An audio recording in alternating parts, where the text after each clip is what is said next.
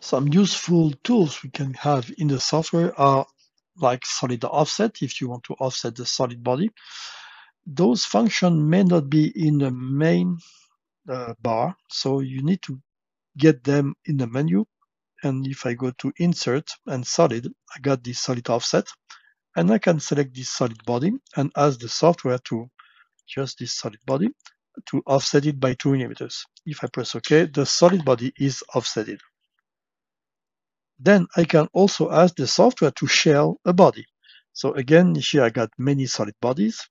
I can just isolate that one, so just show only selected, and ask the software to make a shell.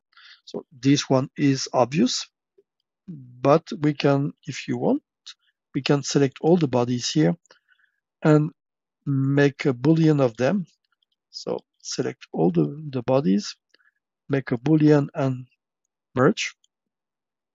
So Control A. And from that, I will make a shell. So shell is just there. The body is that one. I will pierce the face, which is there. And with a 3 millimeter thickness preview, you can see the preview. If it shows something, it works. And OK. So the software shelled the part right there. Now, if I display planes I got on the part or different things or even regions, I can ask the software to cut the model using that plane. So I will cut it. The tools is going to be that one. The target is going to be the solid body.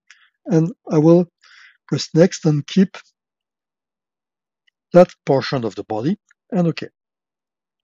So the software cuts the model. And finally, on this topic, if I got on my body a surface, if I display my surface here, I got one surface, I can ask the software to thicken that surface here and make a thickness on that one of 3 millimeters in all directions, so direction 1, direction 2, or both. And again, most of the time, the software proposes us to create a Boolean operation from that. So I will ask the software to merge it, to merge from the solid body which is on the screen.